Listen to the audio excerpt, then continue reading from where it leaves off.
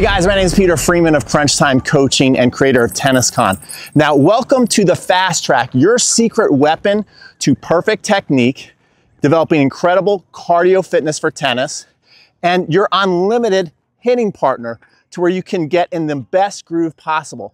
So I'm going to show you step by step on how you can use the Fast Track to develop perfect forehand technique, perfect backhand technique, and perfect volleys. Let's get started. All right, guys, so let's get into this lesson. Now, why is the Fast Track so powerful? If you want to develop perfect technique, this is the way to do it. We're in what I call a closed environment, meaning that we've taken a lot of variables away so you can just focus on your technique. It's what the pros do. If you watch the pros behind the scenes, they do a lot of shadow stroking, and they also have a coach feeding them underhand feeds to make sure that each movement is perfect. And that's what the Fast Track is like. It's like having your own personal coach right there feeding you underhand. So I also recommend that when you use the Fast Track, you video yourself as well so you can check your technique. What you don't want to do is just come out here and whack balls without really thinking about what you're doing. You want to make sure that you're hitting all the checkpoints. So in this video, I'm going to show you each important checkpoint that you want to hit, whether you're hitting a topspin forehand, a chip forehand, a topspin backhand, or a slice backhand, and your volleys. So the first thing we're gonna do is we're gonna get into the forehand ground stroke with topspin. Let's get started. All right, guys, so let's get into the topspin forehand. The first thing to get topspin for free, you can hit topspin with any grip, but I think the semi-western grip is your best bet for easy topspin. So what you wanna do is just drop the racket and pick it up like you're holding a frying pan. This is gonna put the strings down. When the strings are down, I can swing naturally without having to make any tweaks in my wrist, keeping the palm down and come up to the ball. I'm gonna be imparting topspin. That's a ball that goes end over end. It enables you to swing at max racket head speed with a lot of confidence, being very aggressive, but super consistent. So I'm gonna hit against the Fast Track with some topspin. I'm gonna walk you through the key checkpoints you wanna do as you're focused on this. So all you gotta do is just turn it on and get back, and we're in business. So the first thing I want you to work on is your offhand. I want you to point out to the ball, to the side. Okay, we want it to the side, and we want the ball outside of that hand. Okay, so every time I got a strong offhand. If you watch the pros, you're always seeing this offhand. You watch people who are more recreational players, the offhand is just here and kind of flopping, right? They're not using it. They end up arming their shot. But when I set this offhand here, I can use more of my core, get more rotation into that shot. You notice I'm also getting back on my toes with a little split step. So not just standing here hitting like this, guys. Not just doing this. But what you want to do is get a little boxer shuffle in between each shot, and you can really lengthen out your swing too. So that's the next thing I really love about the Fast Track is since you're swinging at that net, you can really reach out. Pretend you're trying to hit almost through the net, and this will help you get a longer runway. The next thing I want you to work on is getting a consistent follow through. So you notice how I'm always reaching out for the ball and catching the racket in my right hand, okay? So when I'm done, I'm catching the racket in the right hand every time. Now I'm in a great groove, and you just get here and hit, let it rip. Final tip on your topspin forehand is make sure you're loading that back leg. Load up and push in. Load up, push in. That gives you extra easy power.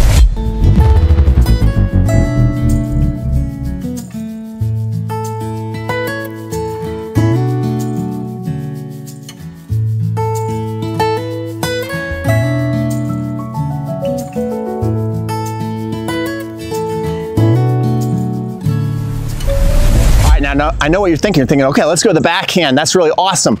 No, we're sticking with the forehand. And especially for all you doubles players out there, I'm about to give you a great gift, the chip forehand. You want to be in the continental grip. This is your serving grip. This is the shake hands grip. Tennis at an advanced level is a game of edges. We want to be attacking tennis balls with edges. When we're hitting topspin, we're attacking with the top edge. When we're hitting a chip or a volley, you want to be attacking with the bottom edge here. So I'm coming at the ball like this, as Connor Casey, one of my favorite online instructors now says, you want to get that 45-degree angle. So you want to get there and hit that volley. The key is do not break the wrist. So what I want to do is lay the wrist back, lock it in, and then block that volley. I want the strings pointing right at the fast track. If I break my wrist at all, I'm not going to be hitting good chips, and I'm not going to be hitting good volleys. So this is not only going to help your chip, which you can use for a chip and charge, you can use for a nice defensive lob. When Carlos Alcaraz hits that devastating drop shot, he is using the chip volley technique. So let's go through this and try some. Hey, sorry, it's super easy. All you gotta do is get your tennis balls, you throw them in here, you turn on the fast track, get back, and you're in business right away. Now I'm in that continental grip, and notice what I wanna do. I basically wanna take my strings and push it right out to the net. Here, lock on the net. Find the ball, lock out. I'm telling people under a 4-0 level, if you can just do two things, you will not lose a doubles match under 4-0, and that is to find the ball, watch how quick I find it, and then don't break the wrist. Find the ball, don't break the wrist. Notice how I can hit some good power here too, because what I'm doing is I'm connecting the back leg, the hip, and the shoulder. I'm doing a nice push out to the ball, and I can hit these balls pretty firm. So I can do a great chip and charge if I want to. Another thing you can practice is go one firm and then practice a Carlos Alcaraz drop shot. Hit it light.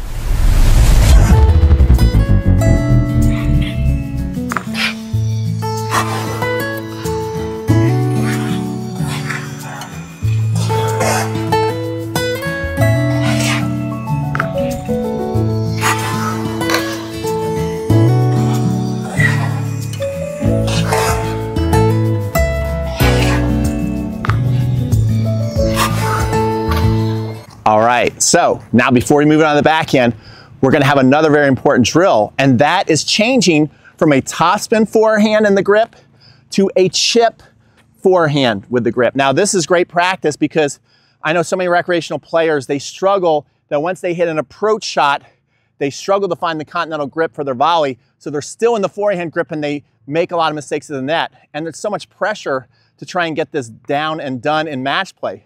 Where now that you have your fast track here, your ultimate hitting partner, you can practice changing your grip so when you get out there in the match, you can actually make this work. So I'm gonna turn on the fast track and you're gonna see me alternate between top spin. I just changed the grip, now I'm in slice. So what I want you to do is basically on the follow through, now I changed already. So before I even get down to ready position, which I don't think a lot of recreational players do, I've changed my grip.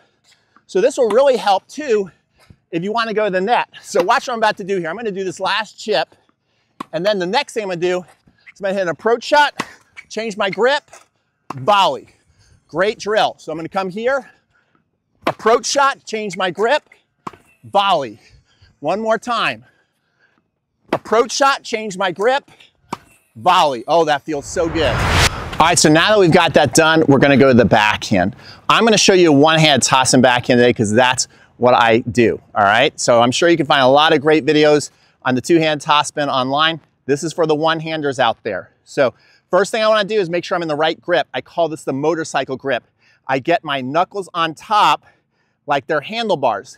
If I'm down with my knuckles here, lower on the bevel, now I can't get a lot of power, and this is a big mistake that a lot of recreational players make when they're trying to hit topspin. But right here, if I do that, I get into a power position on contact. Think of it like knuckling up for contact. Right there, you can see I look nice and strong, and I wanna be way out in front too with my hip. So what we're looking to do is we're gonna get the racket tip up, we're gonna get a nice unit turn. Now notice when I'm doing this, my strings are actually facing back to the fast track. That's what you want. You want those strings to go back to whatever fence is behind you. And then from there, I want to really bend my legs and swoop down beneath the ball, up and hit. We're getting to that knuckle up position and then following through and get some nice counterbalance. Okay guys, so now we're on the back end. Remember, we've got our motorcycle grip. Also, really loading the back leg. Power in the back leg, stride forward. Power in the back leg, stride forward. And then finally, what I want you to focus on is the counterbalance with the offhand. Pushing it back. Coming here, pushing it back. See that? That way you can really feel your chest come out to the ball, give you a longer runway, really swing out to the target.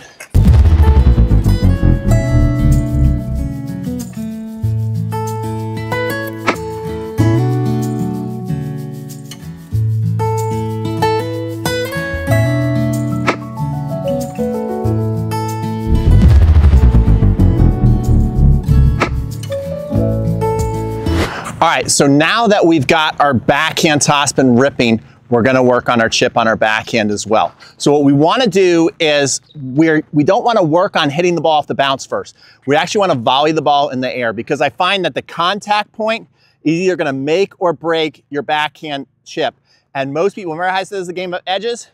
Most people lead with their edge too much open, so their ball ends up floating a lot. They can't really get that nice push and bite through the court that they're looking for.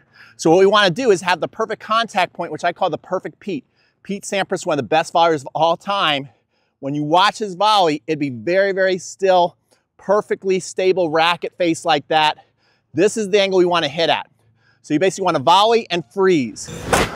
So to hit these volleys, what you want to do is, the first thing you want to do is have space. You don't want to be too close to be elbowing your volleys. See, if I elbow my volleys, notice how when, oh, I got no strength, no control. You want your volley here and out. And when you're done, keep the racket head still. Keep that racket head still. Again, you're trying to get your strings to finish on the fast track. Have those strings pointing to the fast track. Notice I'm also counterbalancing with my non-dominant hand. It's going back and up. Nice firm wristed contact. You want to do this so you feel that your contact is money. Then you're going to have a good chance at hitting a backhand slice on the bounce.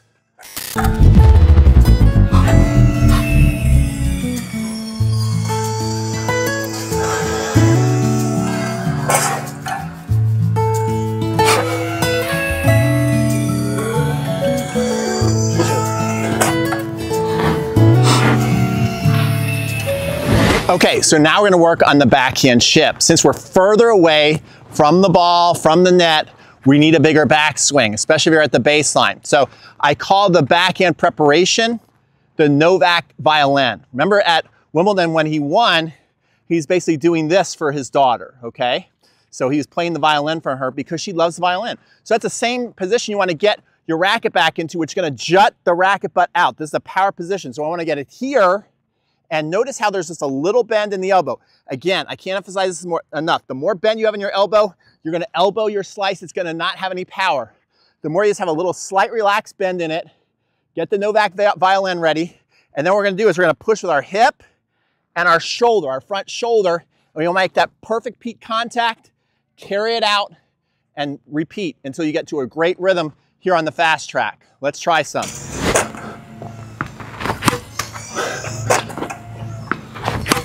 So what I want to do is I want to make sure that I have space, that I'm not getting too close.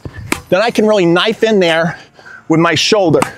So I'm using a lot of power in my back leg, really leaning on the ball. The more you can lean that front shoulder in, you're going to be able to drive your slice through the court instead of having it float.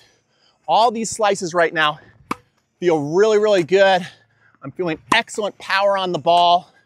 And so I'm going through. So you see here, I'm able to get really good drive, and I want to reach out. I want to reach out for the fast track. The more I can dig in and reach out, I hit the ball harder. Now, again, what we can do, once we feel we got our drive working, we can work on our touch. So now I'm just going to hit the ball lightly, little drop shot, a little more of a feathery shot, so we can work on our touch game with our chip too. Then you could work on power. Let's do that again. We could work on power. That was a good one. And touch. All right, so what's next? You guessed it. Now we got the topspin going. We got the chip going. Now we want to add variety to our game. That's when we really get hard to figure out, hard to beat, easy to win matches. So I'm going from my motorcycle grip to Novak's violin and the continental grip. Motorcycle grip, Novak's violin. Now when do I switch? As I hit that topspin, boom, and I hit it, then as I'm coming back to ready, especially if I know I'm coming to the net, I've already changed my grip.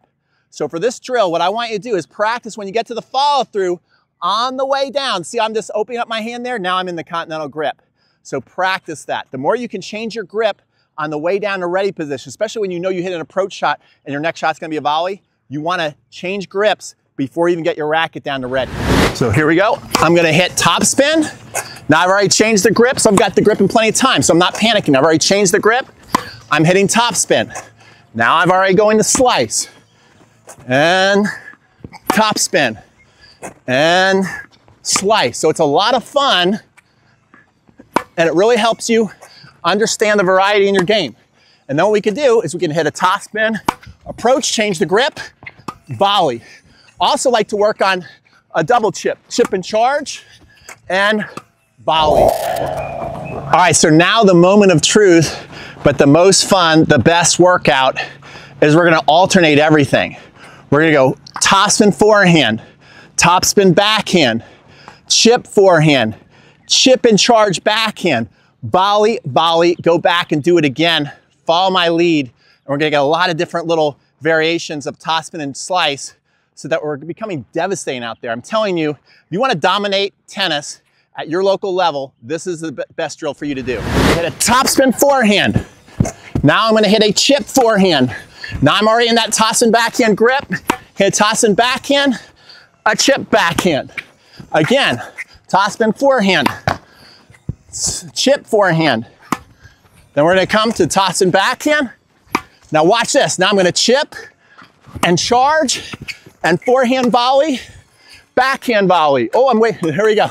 Go back, do it again. I'm gonna go start with a forehand chip this time.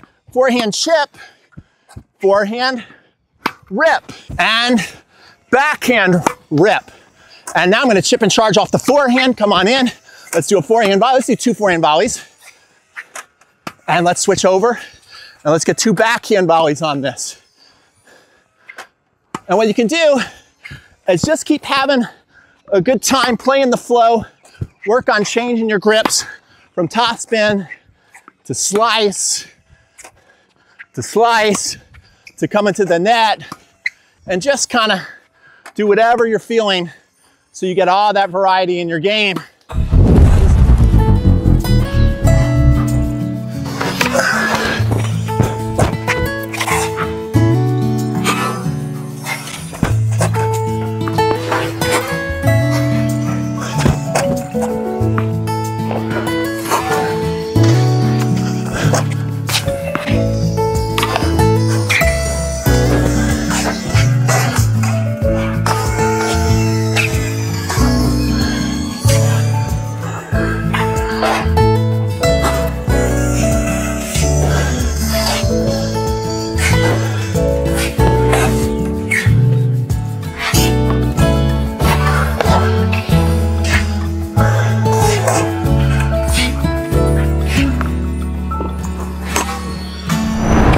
Been a lot of fun.